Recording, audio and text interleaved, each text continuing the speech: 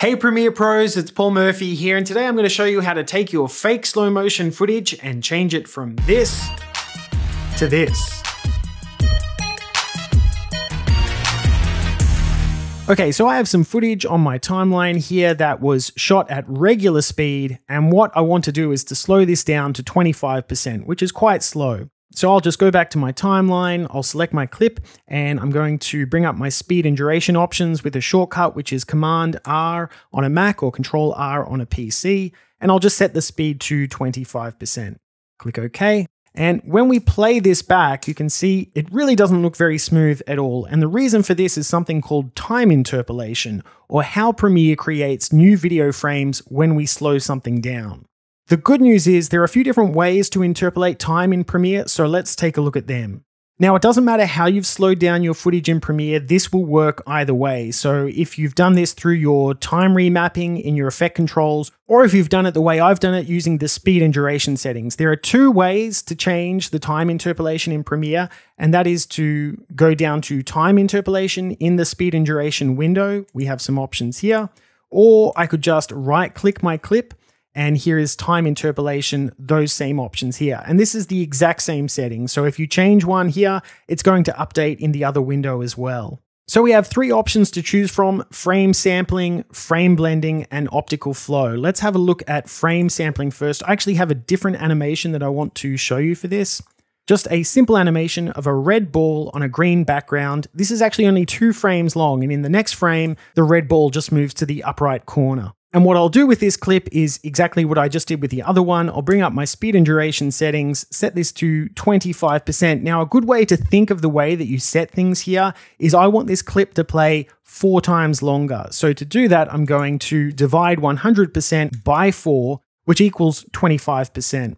And down the bottom here, you can see that our time interpolation by default is set to frame sampling. I'll click OK, and all that frame sampling is going to do is duplicate every frame 4 times in order for this clip to be 4 times longer. And you can see that here. If I step through, we're on frame 1, 2, 3, 4, then we're on to the next frame, 1, 2, 3, 4. So that's all that frame sampling is doing, and that's why when we slowed that other footage down, it didn't look very smooth. The next time interpolation option that we have to choose from is something called frame blending. So I'll just right click my clip. This is the exact same animation that I have loaded here. I'll go to time interpolation, frame blending, and this is also going to duplicate frames, but what it's going to do in between those frames, if I step through here, you can see it's added a cross dissolve between them. Let's add the same thing to the original footage we were working with. I'll set time interpolation, frame blending, and I'll just play this through. I actually think this effect looks really kind of cheap, and it's not very smooth either. And when you stop on a frame like this, you can see there's a bit of ghosting happening in between the frames, and you have weird effects here where you have 2 different versions of her face blended on top of each other. So I actually never use frame blending because I really don't like the look of it.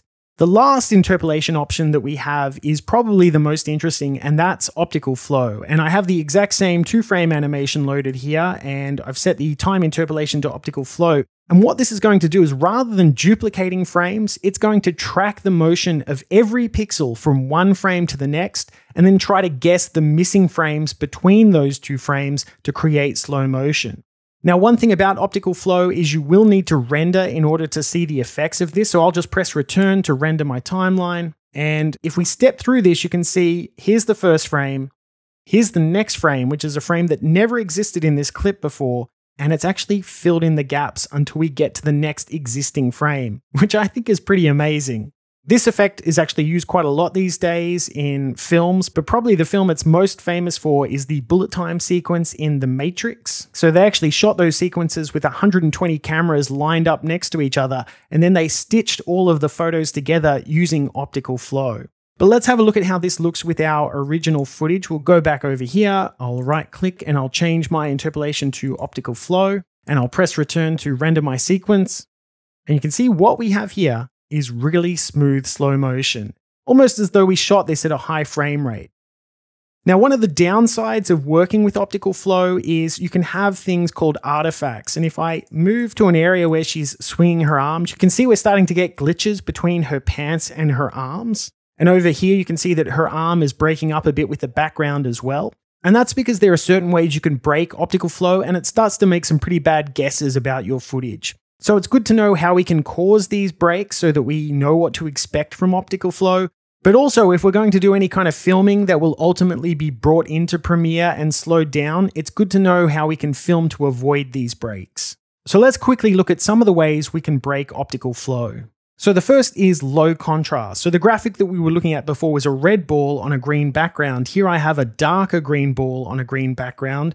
Same frames as before, but when I apply optical flow to this, you can see it's getting confused as to where those pixels are moving, so it's always good to have high contrast between your moving object and the background. Another thing that you want to avoid is complex backgrounds, so backgrounds with high detail in them, because although optical flow has done a pretty good job of tracking the pixels of this red ball, if I step through here, you can see that all of the noise around here is starting to break up and the ball is dragging it with it as well, because optical flow is getting confused as to what all of these pixels are doing from one frame to the next.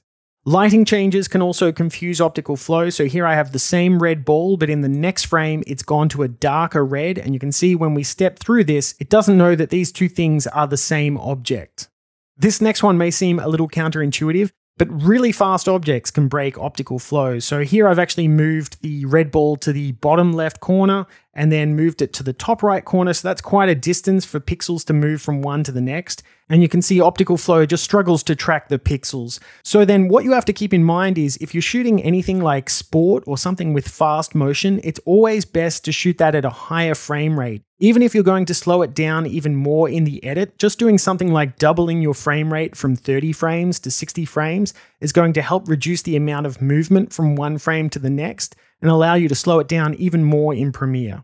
And the last one is a big one, and that's overlapping objects. So in this case, I have the red ball going behind a blue line. When I apply optical flow to this, the image just completely breaks up. And this is why it's always important to keep in mind, optical flow does not track objects, it tracks pixels. So it doesn't know if one object has gone behind another, it's only focusing on where is this pixel in the next frame.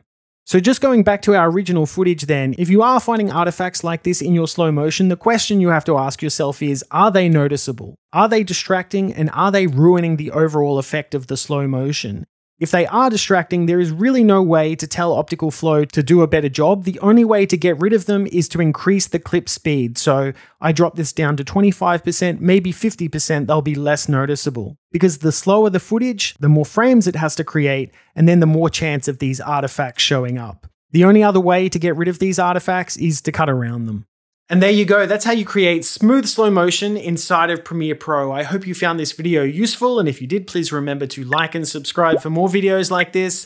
Thanks for watching, and I'll see you next time.